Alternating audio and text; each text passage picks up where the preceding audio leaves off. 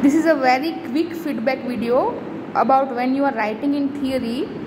So the content also matter, but the main thing is when I was checking the short note, I am not able to differentiate question 4A from question 4B. So I request when you write in a university, increase your question heading, है ना, 2 to 3 times. Ready? And write a big headings like this. Okay. Otherwise, what will happen? The examiner will not notice that your answer has changed. Okay. So it should be of this size, 2 to 3 times, then your actual handwriting. It should be noticeable.